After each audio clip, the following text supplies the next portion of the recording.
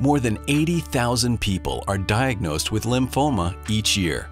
Men are diagnosed at a slightly higher rate than women. Comprehensive Cancer Centers of Nevada, along with the U.S. Oncology Network, plays a major role in your fight against lymphoma. Our team of oncologists has extensive expertise in treating blood cancers, like lymphoma. Each patient will receive an individualized treatment plan and an entire team dedicated to their well-being. What is lymphoma? Lymphoma is a type of blood cancer that begins in the cells of the body's lymphatic system. There are two types of lymphoma.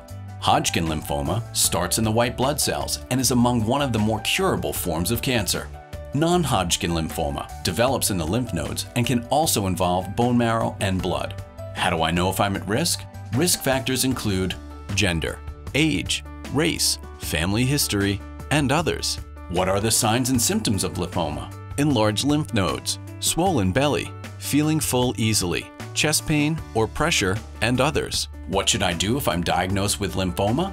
Comprehensive Cancer Centers of Nevada uses the highest standards of care and participates in groundbreaking clinical research to provide the most effective treatment options.